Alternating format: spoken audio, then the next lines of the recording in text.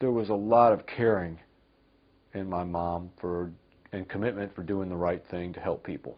Today's the day that we recognize and acknowledge the extraordinary contribution that Anna Samick has made, not only to the Winpisinger Center, but to the IAM as a whole. So it's a very distinguished honor, and for somebody who meant so much to everybody. Anna, in her role as an educator here at the Winpisinger Center, literally touched thousands of lives. Number one, when you do a good investigation, that basically shows that member that you care about him. Unfortunately, she was struck down by cancer, but she was a fighter, and she fought that cancer, and she lived life to the fullest.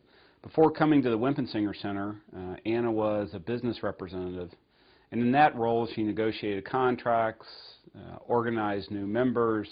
As this union struggled with advancing women throughout our organization, where could we find some good examples? Number one, first and foremost, every turn, every day, was Anna Samick. And when she came here to the Winpisinger Center, she brought that skill set and that experience, and she coupled that with the unique ability to be able to reach out and to connect to our members. For her to be considered basically the best of the group and to be recognized like this is an amazing thing. Today we recognized Anna's contribution to the IAM by naming a room here at the Winpisinger Center in her honor.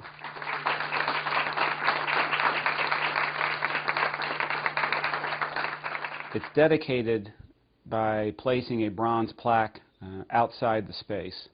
Anna is the first woman to be so recognized at the Winpisinger Center. The IAM is stronger and better today because of Anna's contribution. She just took her job very seriously, and it was like her own family, I guess would be a way to look at it. And she cared for it like she would her family. I see that in myself, and I see that in my brothers and sisters. I'm extraordinarily grateful for having known Anna, for having worked alongside her. Anna led the way for other people.